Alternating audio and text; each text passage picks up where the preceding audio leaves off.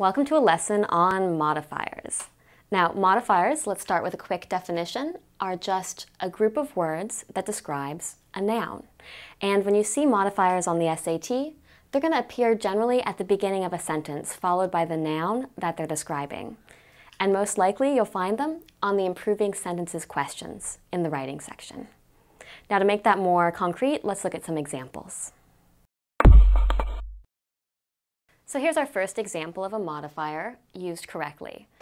Now, this part right here, delightfully sweet, is a modifier. Like we said earlier, a modifier is just a group of words describing a noun, and delightfully sweet is a very small group, just two words, but it's a group of words describing a noun.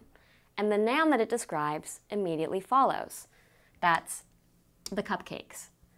And this modifier is used correctly because, sure enough, delightfully sweet does describe the cupcakes. But we can have a very similar sentence that uses modifiers improperly. And so let me show you what a wrong answer choice on the SAT would be. A wrong answer choice that uses modifiers wrong. That's right here. Delightfully sweet, the bakery sold out of cupcakes within 30 minutes.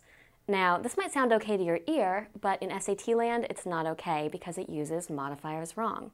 Let's have a look. The modifier is still delightfully sweet, and that modifier describes the noun that follows, the bakery.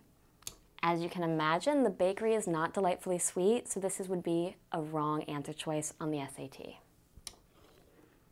Let's look at the second of our three examples now. Having cleaned everything thoroughly, Rebecca admired her spotless home. Now, yet again, the modifier starts the sentence, and it describes the noun that immediately follows. So the modifier is having cleaned everything thoroughly, and that describes Rebecca, because indeed Rebecca cleaned everything thoroughly. That one's fine. Let's look at a really similar sentence using modifiers improperly. Having cleaned everything thoroughly, Rebecca's home was spotless. The modifier is the same here, but instead of describing Rebecca, it now describes Rebecca's home. And that's not going to work because Rebecca's home didn't do any cleaning. So this would be an incorrect answer choice on the SAT. Third example. As the first female president of the ACLU, Nadinestrassen is a remarkable woman. Now, can you figure out the modifier and can you figure out the noun that it is describing?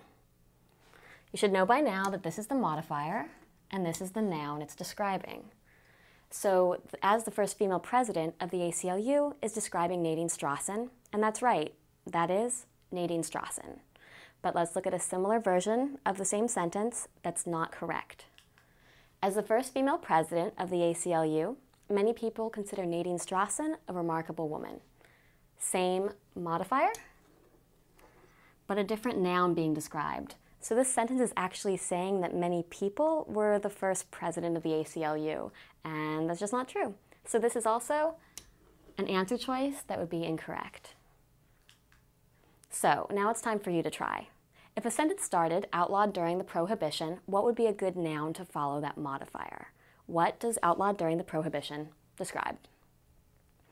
Well, let's start out with what it's not. A bad way to start the sentence would be outlawed during the Prohibition, people nonetheless consumed alcohol frequently. This is the modifier, and it's describing people. But as you may recall, people were not outlawed during the Prohibition, rather it was